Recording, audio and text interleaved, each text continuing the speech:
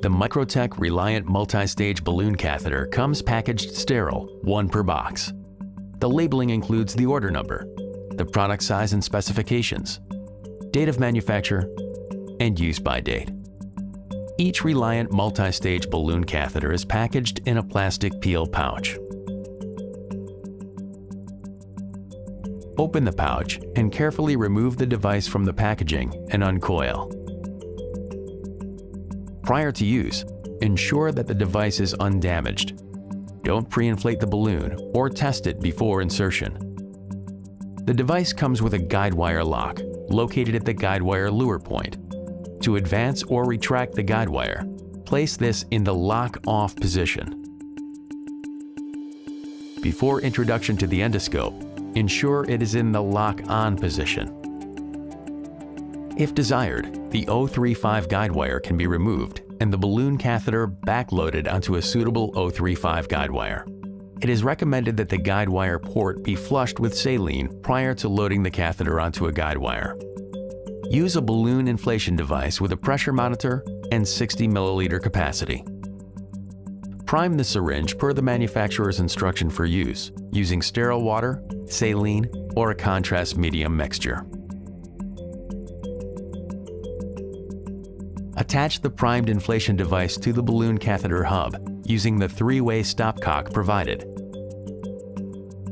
Apply a vacuum to the syringe to purge air from the balloon catheter.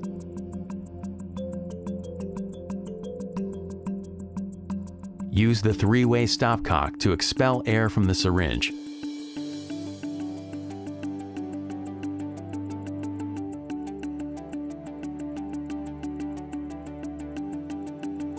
Ensure the syringe remains filled to 35 milliliters before proceeding.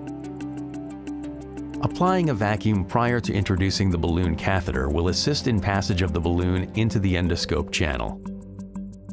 Remove the protective sleeve from the balloon. Opening or removal of the endoscope's biopsy valve may help facilitate easier passage of balloons larger than 12 millimeters.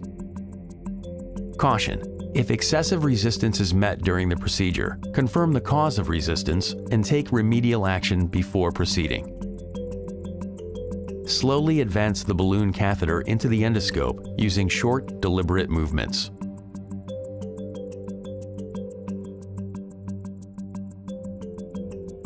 Ensure the balloon catheter is clearly visible in the endoscopic view before inflating the balloon. Once the balloon's position is confirmed, inflate the balloon using the inflation device. Caution: do not use air or gas to inflate the balloon. The Reliant multi-stage dilation balloon catheter can attain 3 distinct sizes at the associated inflation pressures. Adjust the pressure using the inflation device to attain the smallest size based on the pressure diameter tag label near the hub on the proximal end of the catheter. Larger diameters can be achieved with higher inflation pressures. Caution: the balloon may burst if excessive pressure is applied.